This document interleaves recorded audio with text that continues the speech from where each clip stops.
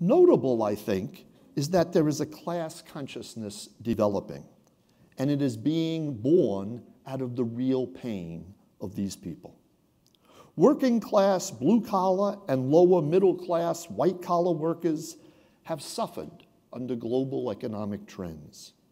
They have been forgotten in the hallways of power and in the executive offices of those who manage to benefit from globalization.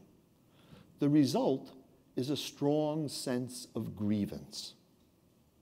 Yet, as Dorothy Day used to caution her young volunteers who would come to the Catholic Worker House with romantic images of the poor, portraying them as humble, grateful, and pleasant despite their suffering, she used to try to sober them up and tell them they smell, their teeth are bad, they're rude, they're ungrateful.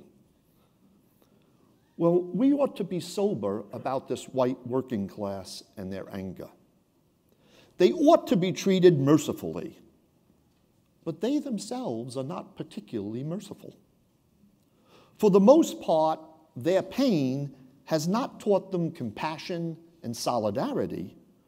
Rather, people have become embittered by their pain and have opted for scapegoats. Wall Street and bankers, if you like Sanders, immigrants and people of color, if you like Trump. The suffering of people during the Great Depression taught a generation of workers about the need for solidarity, for interdependence, for community. Many of the hurting workers in our time reject unions, show little solidarity with others who do not look like them, and whose vision of community is basically to isolate this nation from the rest of the world.